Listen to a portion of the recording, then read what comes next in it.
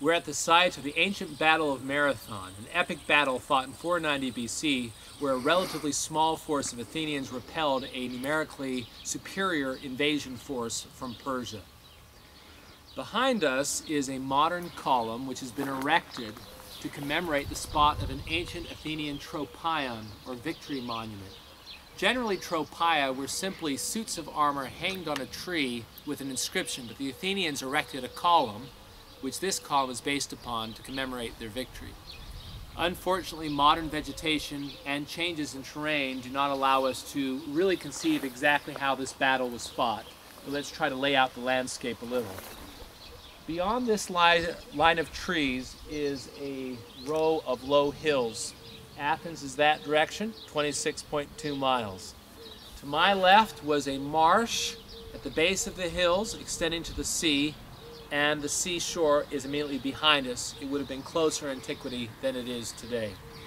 When the Athenians heard that a Persian naval expedition had dropped off a land force of thousands, Herodotus says tens or hundreds of thousands, they hurriedly raced about 10,000 of their own troops to try to hold them back so they could not invade Athens by land.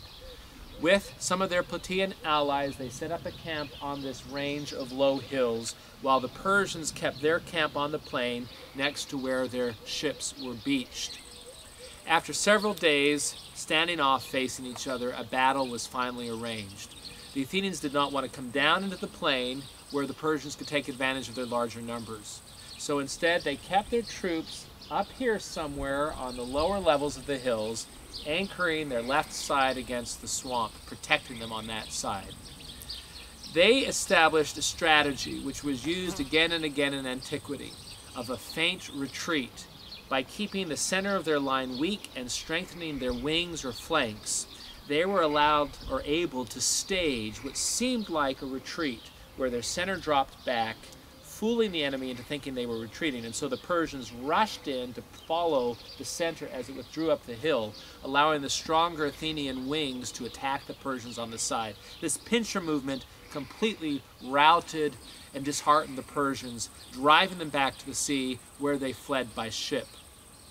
According to Herodotus, whose numbers in this case have been corroborated by an inscription found at the Athenian burial mound, 6,400 Persians lost their lives, whereas only 192 Athenians fell. They were buried nearby in a special mound and commemorated.